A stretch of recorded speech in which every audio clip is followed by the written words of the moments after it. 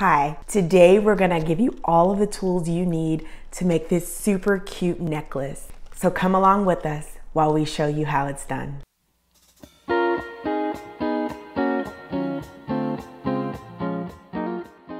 All right, here is my super easy trick for the fastest jewelry gift ever.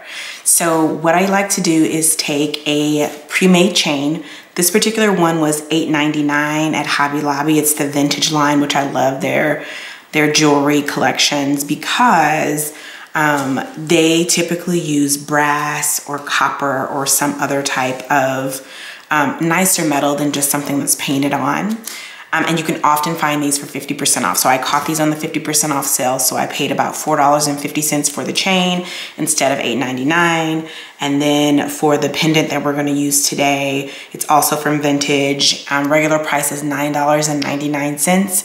Again, I got this half off for $4.50. So together, this was a $9 necklace set versus just the pendant being $9.99 or the chain being $8.99. So it's almost like you bought one and you got one free if you do the 50% off. So the quick and easy way to make jewelry, this is great if you need to do a last minute gift. I just take the necklace chain off of the backer and I open the lobster claw clasp. Yours may have a different type of clasp, but whatever the clasp is, I just open it.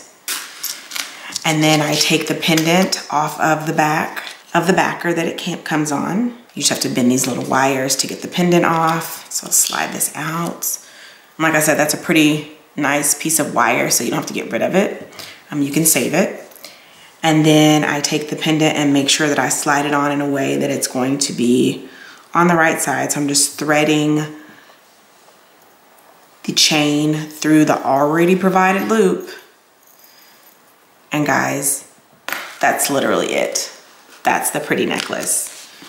And I don't know if you remember in the prior video, the earrings that we made actually match the necklace.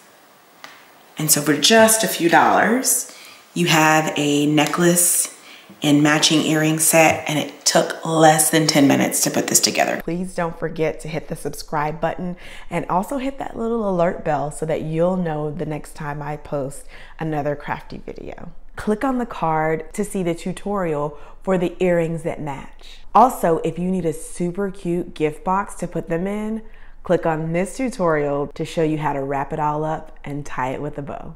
Until next time, toodles.